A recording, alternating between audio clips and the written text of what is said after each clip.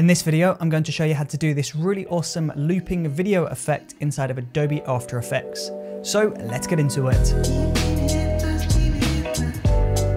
Now, before we jump into Adobe After Effects, it's really important that we have the correct footage to edit this effect.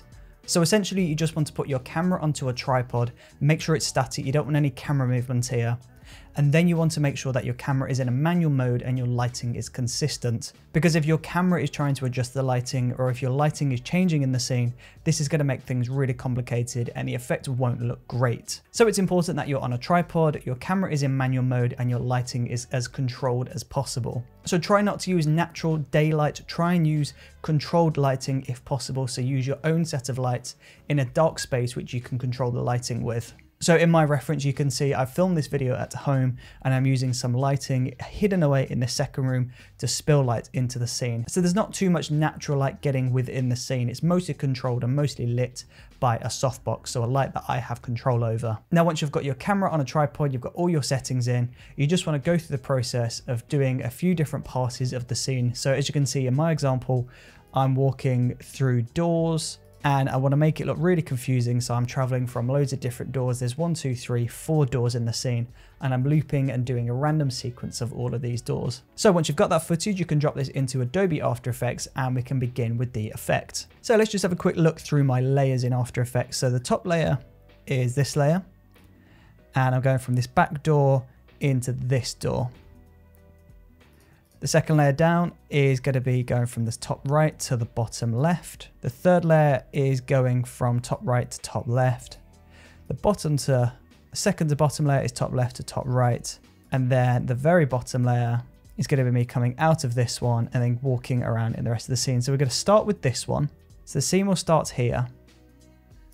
So I walk out of this one and then I walk up into here. And then as I go through to this one, I'm just going to make a cut. So I'll go Command, Shift and D to make that cut there. Now, as you can see, we're already up to around the 8-second mark. So I'm going to expand the composition to be 30 seconds long, and we'll zoom back out.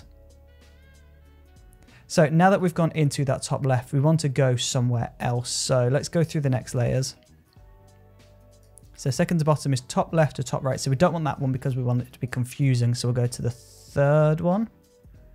That is top right to top left. So we'll go for that one because that might be a little bit trippy. So we'll drag that one across and we'll just drag that down.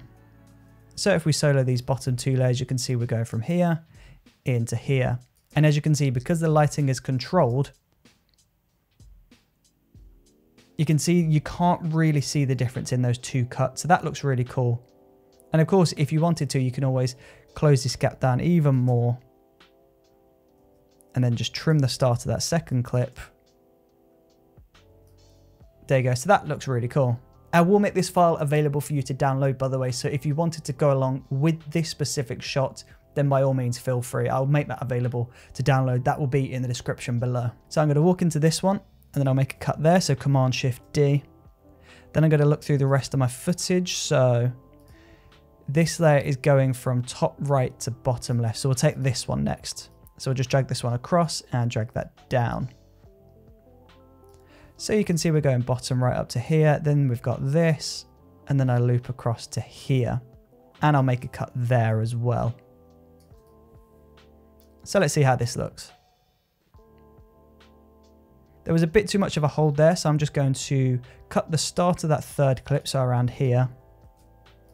And then just delete that part. So go from here, and then we're going into here. Now at the moment, there's not really any overlap, but I will get onto this later on because that's going to make this effect look really awesome. At the moment, I'm just leaving enough of a gap so that we can't see any cuts in the effect.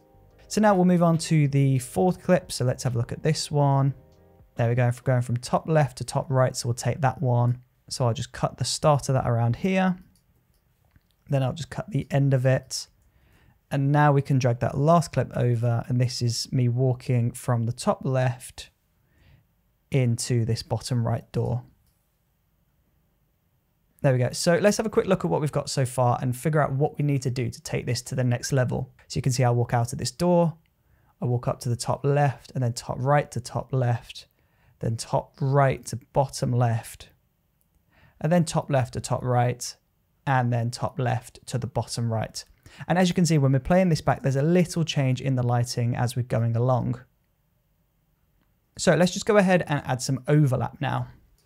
So as you can see, we're going from bottom right to top left here, and then there's a hold, and then we go into this clip here. So instead of doing that, I'm going to extend that bottom clip over, and then I'm just going to draw a mask around this layer. So select that second layer, and we'll just draw a generous mask around this layer. Make sure you catch all the shadows at the bottom if any are cast. Then we'll just go into masks, mask 1, create a brand new keyframe on the mask path, and then we'll go back to the beginning and we'll move that mask across that. This now follows that movement. There we go, keep following across. Make sure the shadow is following as well in this example. Then just go through to the end, and that is perfect. So let's play this back. There we go, that looks a lot better. Now you can see the back end of this mask, so we're just going to increase the mask feather a little bit to really blend that. And now we can actually get these walking a little closer together, so we're just going to pull this back a touch. You can see there was a bit of a jump there, so feel free to update that mask. So I'm going to go to that first point, we'll move this mask across to the wall. And now that should help with that shadow, so let's see how that looks. There you go, and now we're going to bring in the third one to overlap at this point as well. So this is where I appear, so we'll make a cut there. And we want there to be this nice overlap, so there you go. We'll go roughly a few seconds into this video and just draw that same style of mask again. So we'll just draw this mask here. There you go. And we'll extend that bottom clip again so that we've got that clean plate. Then we'll just go into the mask of that layer. Masks, mask 1, create a brand new keyframe on the mask path. We'll move back to the beginning and we'll move this over to the right. Then go to the very beginning and go to the wall. So there you go. And now we'll just update the end of that. So this mask is now following. And again, keep a very close eye on the shadows that you're casting. So you can see there's a shadow here. You don't want to cut into that shadow. So follow that mask across. There you go. And then as that shadow starts to disappear, you can bring that mask in towards the wall as well. So we'll just bring this in like this. And that'll be the end of that one. So let's play this back so far. This one you can see, if we zoom in, you can see there's a change of light. So we're just going to have to increase the feather to blend this clip in. And now when we play this back, you should see that looks a lot nicer. Although there was a jump, you can see this here, this banner is changing. So we're going to have to change this mask. So go to the first one and we'll just pull this down like this. We'll go to this second one and make sure that mask isn't affecting that banner again. There we go. And now we'll just play through again and that's looking perfect. So let's just go from the very beginning and see what we have so far. There you go, it's all looking really good so far. There we go. See, there's a small problem as I'm coming around the corner. You can see the mask, the hand there is just catching the edge of the mask. So I'm just going to add another point in that mask. So I'll go to the pen tool, create a point here, and then we'll just pull this over to the left like this. Let's see how this one looks. There we go, that's much better. There we go, so now we can carry on for the next layers. So you've got this layer here, so that's me walking from left to right again. And I'm just going to bring this fourth clip to meet the end of that third clip. Let's see if there's a change of light.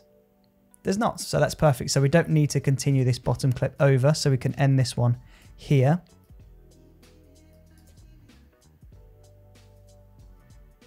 There we go, that's perfect. We can leave that one to do what it needs to do. And then I'm just going to bring in this last clip here. I'm just going to bring this in around here. So there's a nice transition in there. And again, we're going to have to create a mask here. So let's go ahead back up to that pencil and draw a mask around this character. Again, pay very close attention to those shadows. So make sure if there's any shadows on the floor, make sure they're being caught. And then we'll go into that mask, mask 1, Create a brand new keyframe on mask path. We'll go back to the beginning. And we'll just pull this mask all the way up to the start of that door, so around here. Now we're just going to have to add more points in this mask so that we catch the shadow. There we go, so there's no overlap, that shadow is coming in, that looks great. Now we can just keep working through the process of expanding this mask and following the movement. There we go, and then at this point, because this door is opening, we can no longer use the bottom clip as the clean plate. So we want to transition this bottom clip out. So we'll press T to load up opacity, create brand new keyframe on 100, go across and pull this down to 0%. So let's see how this looks. That's looking good, but now we can see we've got this problem here. So this is where we can bring in the rest of this mask here. So we'll duplicate this layer. So we'll go Command C, Command V.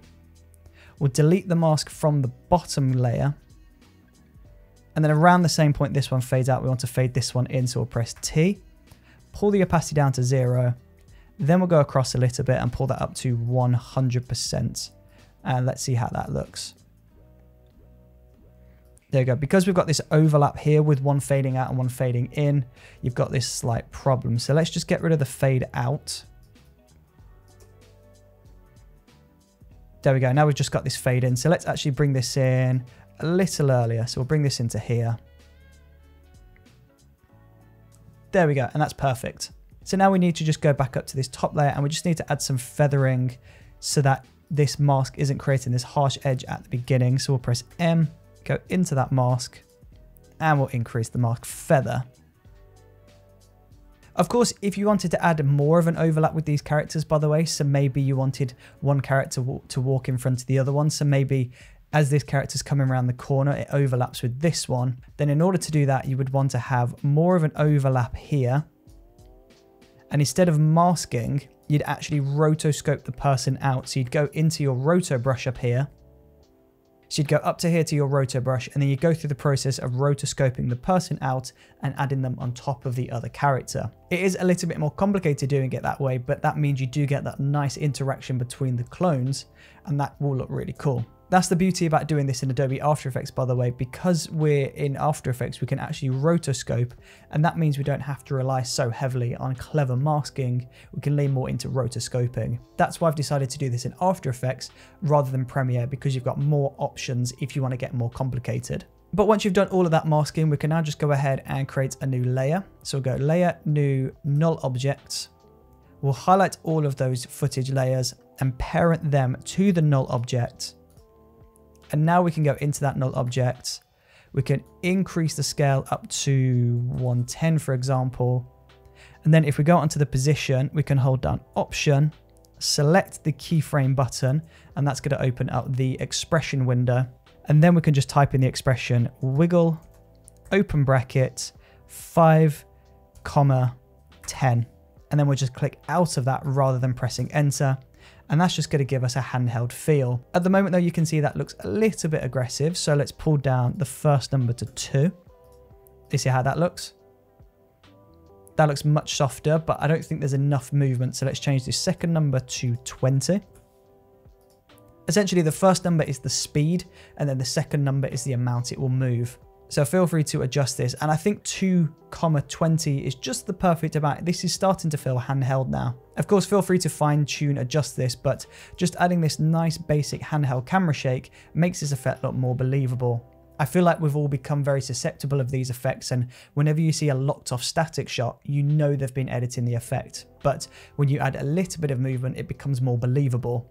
So just adding that nice subtle handheld camera shake really ties this effect together. But there you go, that is how you do this really awesome looping clone effect inside of Adobe After Effects. Of course, I am super aware that this is a very specific effect, and chances are you may not need this on your project, but feel free to download the footage, have a play with this effect, because you never know what the tools and techniques that you used in this technique could unlock for you in a future project. So feel free to download, have a play, and thank you for watching this video. I really do appreciate your support, and hopefully I will see you on the next video.